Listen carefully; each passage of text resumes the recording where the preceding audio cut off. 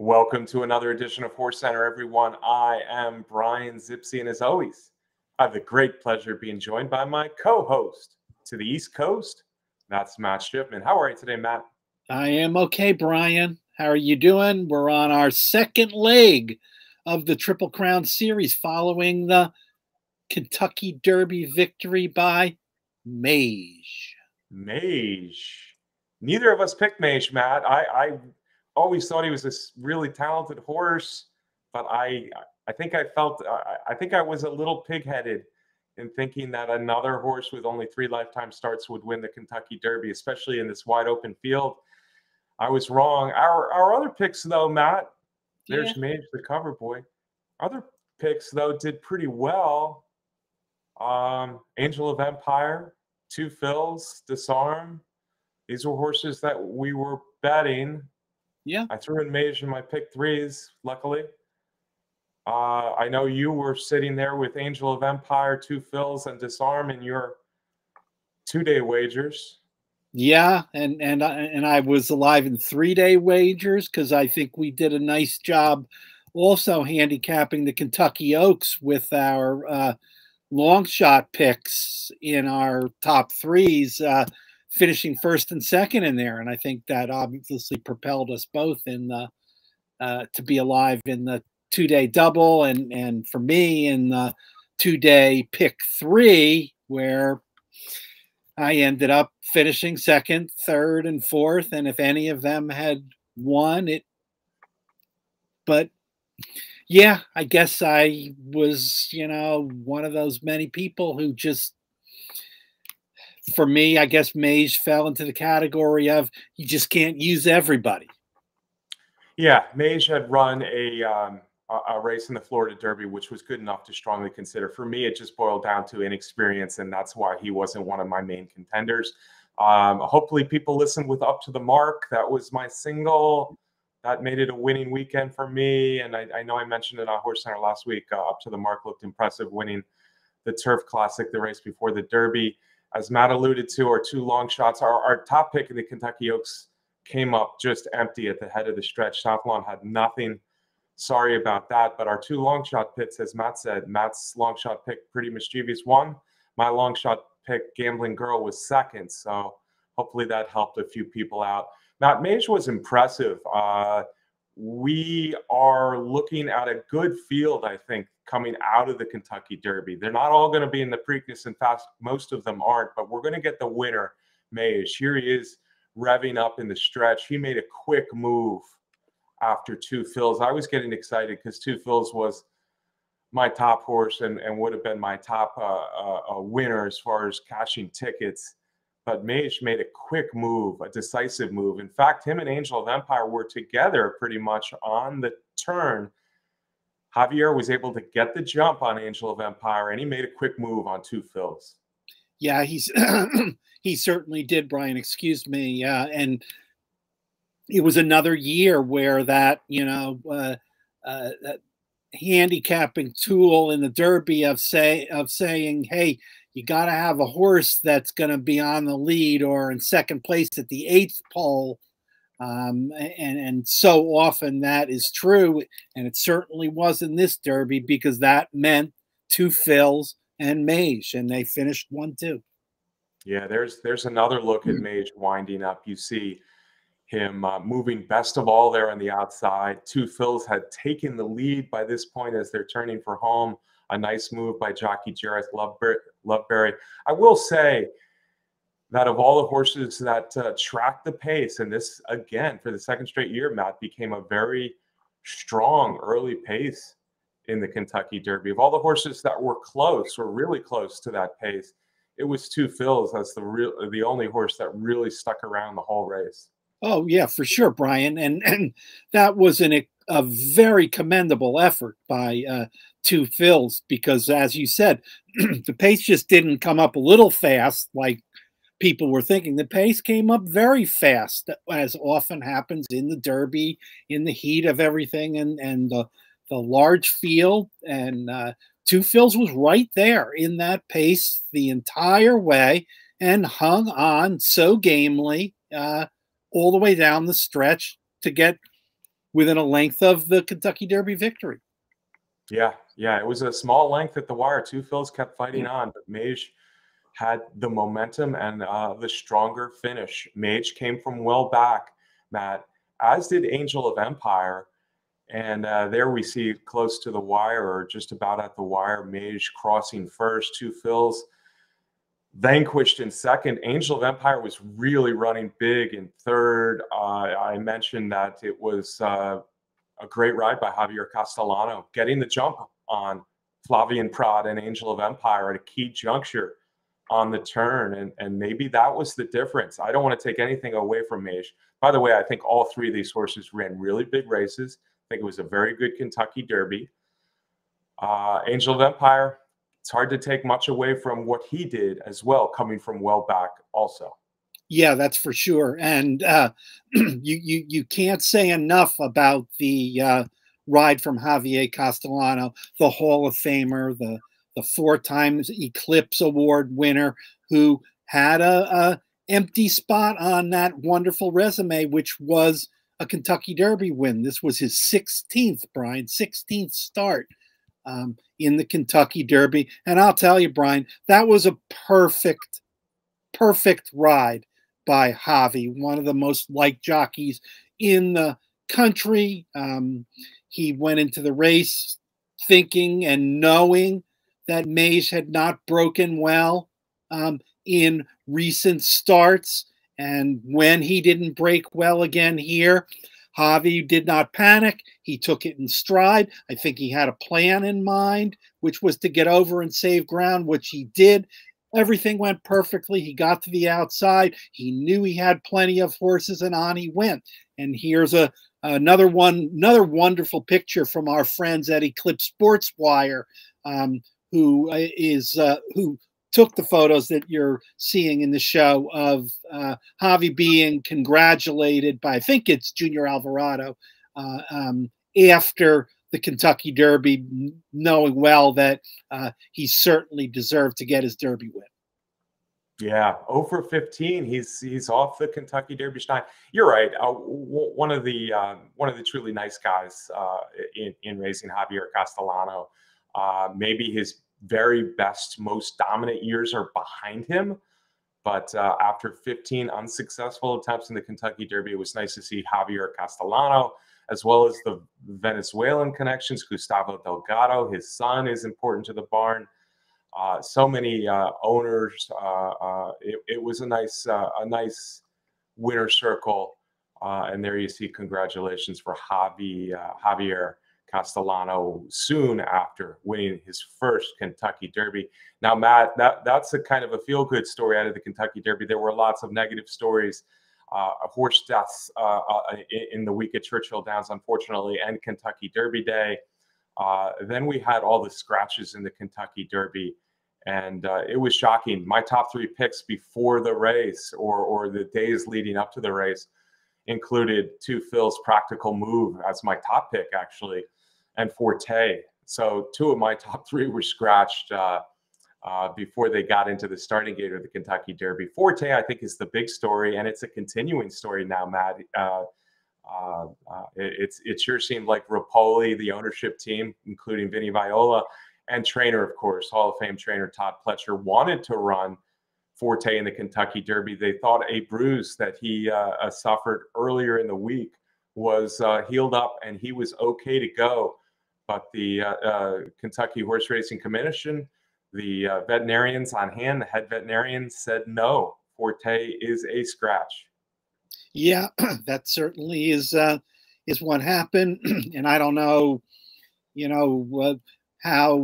what the thinking was. I'm sure they were all just so focused on the Kentucky Derby, not thinking about, well, if he doesn't get in the race, then we might want to go to the Preakness. Pletcher doesn't send a lot of horses into the Preakness, but in this case, maybe they would, but now it turns out they can't because he's on a 14-day vet list, so he can't be entered. So it's all turned out to be a less than positive circumstance for connections that, have done a lot for racing. Yeah. everything that happens in racing with this 3-year-old crop, Matt, I'm just calling it a hit show. Who actually ran a pretty good race to be 5th in the Kentucky Derby. It is a bit of a hit show, and now we find out that Forte has a positive test after the hopeful. I didn't do the math, Matt. That's what, 9 months later, 8 months later, something ridiculous. The transparency in racing still has big problems, and for that to come out now so long after the hopeful is ridiculous. Yeah, I don't know if it was something that was hidden, Brian. I think in the back of my mind, I remember hearing something about it, but it was, with the legal process, they have not gotten around to hearing the case until yesterday, supposedly. But I haven't heard anything about what happened with that yesterday, if in fact anything did happen at the New York State Gaming Commission hearing. Yeah, and getting back to the Preakness, we're 99% sure Forte won't run. As it stands now legally, he can't run off the 14-day vet list, which was determined on Kentucky Derby morning when he was officially scratched. So he won't be allowed to run in the Preakness. I guess there's always a chance for some legal maneuverings made by his connections to get him into the Preakness. I don't think that's going to happen. So where it stands now, the 2-year-old champion, the horse that beat Mage in the Florida Derby and the Fountain of Youth, beat Mage in both meetings, is out of the Derby and now out of the Preakness. So what does that leave us for the Preakness, Matt? We know 2 Phils doesn't want to come back in 2 weeks. It looks like the same for Angel of Empire, the horses who ran so well to be 2nd and 3rd behind Mage in the Kentucky Derby. Looks like we have a field of 9 probables now. We attached some odds, some early odds for the Preakness. If this is a 9-horse field, this is how the betting might look now. We have the Kentucky Derby winner there on top, Matt, and clearly 4 lifetime races, he's getting better by the start. Yeah, getting better by the start, and as we know historically, horses from the Kentucky Derby coming back on 2 weeks in the Preakness typically run very well and are able to hold their form for another couple weeks. Obviously the difficulty comes if you try and go to the Belmont after that. And we're talking about Mage, lightly raced horse, as we said, going into the Derby, ran a terrific race to win the Kentucky Derby, a race that maybe didn't take as much out of him as obviously it would to 2 Phils who battle on that pace all the way around the track. So I think we have 3 horses coming out of the Derby, and Mage, 4th place finisher Disarm, and Confidence Game, who I think was 10th. That's right, Matt. 3 of the Kentucky Derby horses are coming back into this Preakness, so that leaves 6, what they usually call as new shooters for the Preakness. Mage looks like the horse to beat. If he can run a race back to the Derby, I think he's a likely winner of this Preakness. Even if he runs back to his performance in the Florida Derby, I think he'll be tough to beat in the Preakness. Certainly the horse to beat, the likely favorite. But I think First Mission is going to get a whole lot of money. I don't know if he deserves to be really, really close to Mage in the betting, but I think it's going to happen. I think the Brad Cox trainee, a son of street sense, will be well liked in the days and the hours leading up to the Preakness.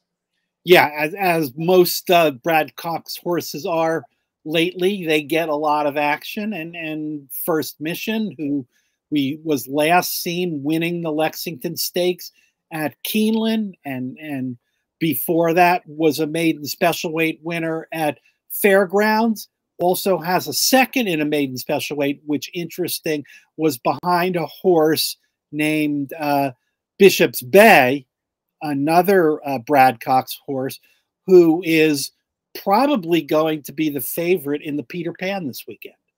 Yeah, Bishop's Bay has been well liked, and they met in their first, both of their debuts.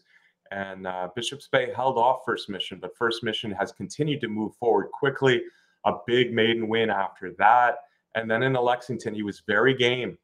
The horse on the lead, the Baffert horse on the lead, was not giving up, and First Mission was very game, coming up the rail to win that Lexington Stakes, the Grade 3 mile and a 16th. So he'll have to stretch out another eighth of the mile for the Preakness.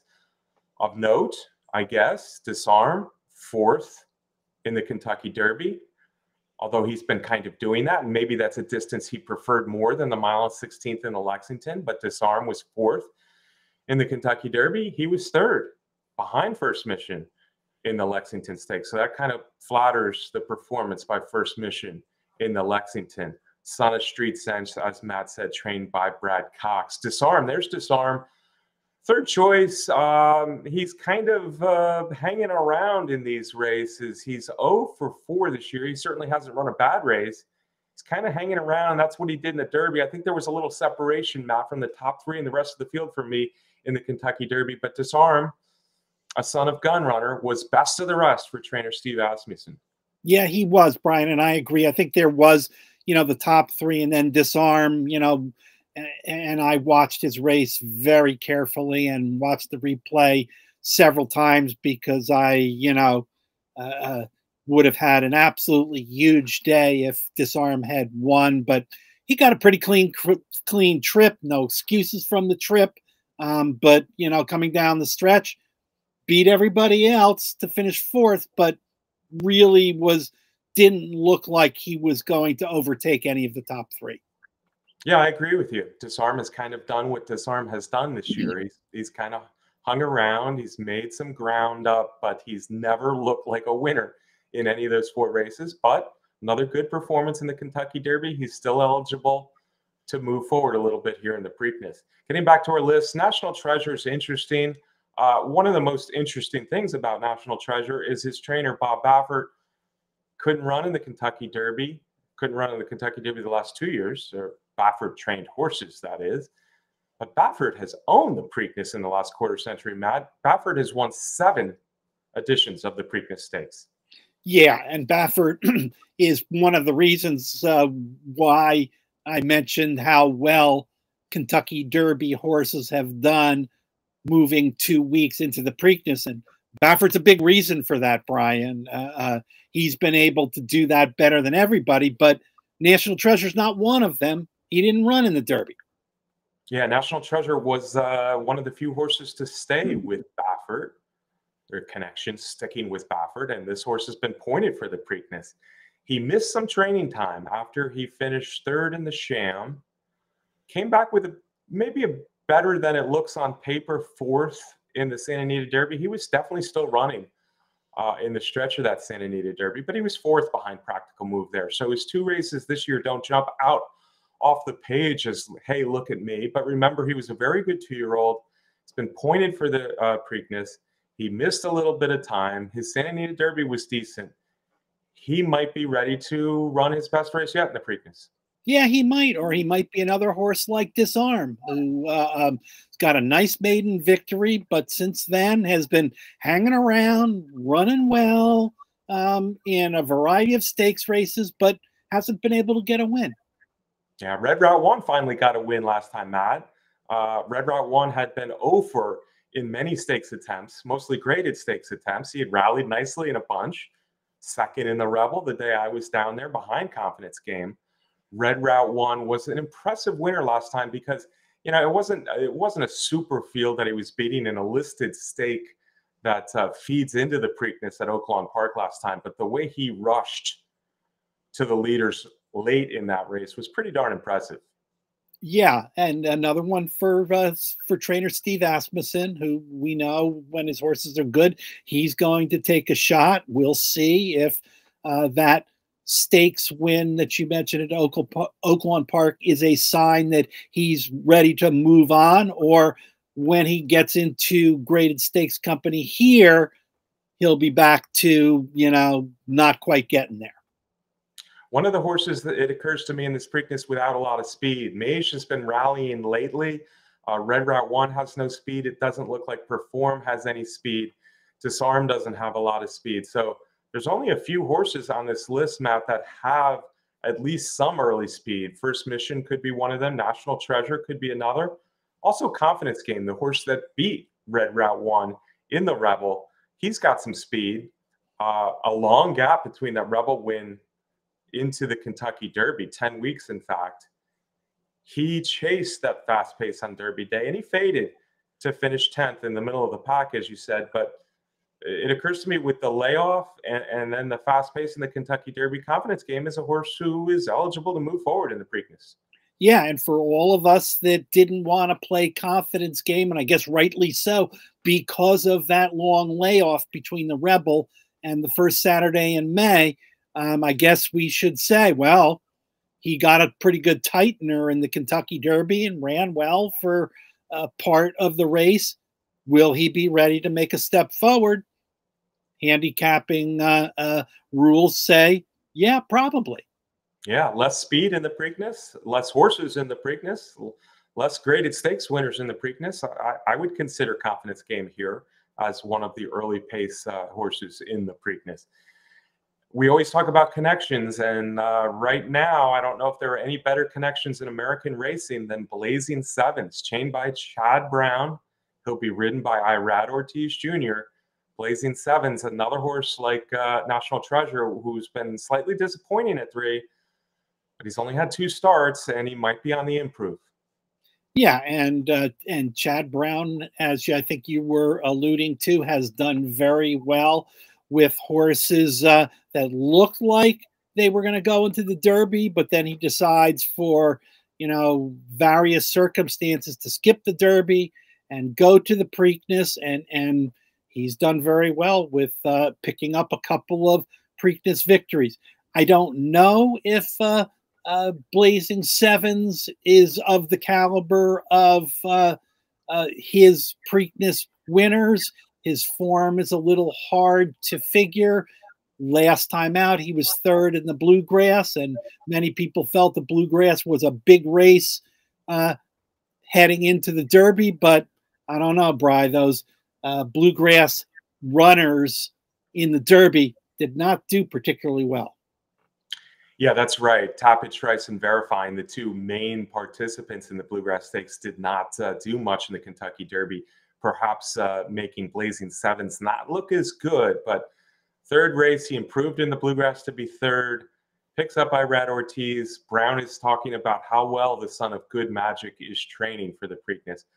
Matt, he's one of 3 sons of Good Magic. We talked about Red Route 1 and Disarm, 2 sons of Gunrunner, but there's the Derby winner, Mage, a son of Good Magic. There's Blazing Sevens, a Grade 1 winner of Good Magic.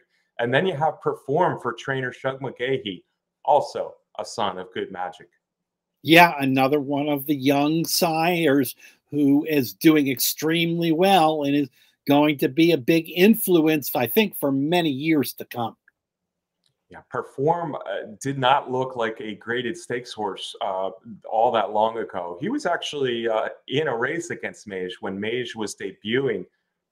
Perform was sprinting back then, and Mage beat him pretty easily in that 7-furlong maiden race. But since then, Perform, as horses sometimes tend to do for trainer Shug McGahee, Perform has really turned it on, winning a maiden nicely. And then last time in the Federico Tessio, it wasn't a graded stakes and there weren't great horses, but there were some decent Maryland horses in there, stakes performers. And the trouble that he had in the stretch and still somehow got up and won the race was almost incredible, Matt. So I think more than anything, not only was that an impressive looking victory, but the fact that he is really improving now makes me think that Perform might be a long shot to watch in the Preakness. Yeah, and the Tessio is often a path that some trainers will take because the winner gets a guaranteed spot in the Preakness. Yeah, that was at Laurel in Maryland, but yeah, certainly a Maryland gateway, if you will, to the Preakness. And the last horse on the list, Matt, certainly will be the longest shot of these 9, at least. His name is Chase the Chaos. If you've been following the career of Stiletto Boy, a fan favorite who's run so many good races and won the Big Cap earlier this year, Chase the Chaos comes from the barn of Ed Moger Jr., and that's the same barn as Stiletto. Chase the Chaos was doing quite well up in Golden Gate Fields, including a prep for the Preakness, winning that one. But then when he came down to Southern California, he did not perform well in the San Felipe.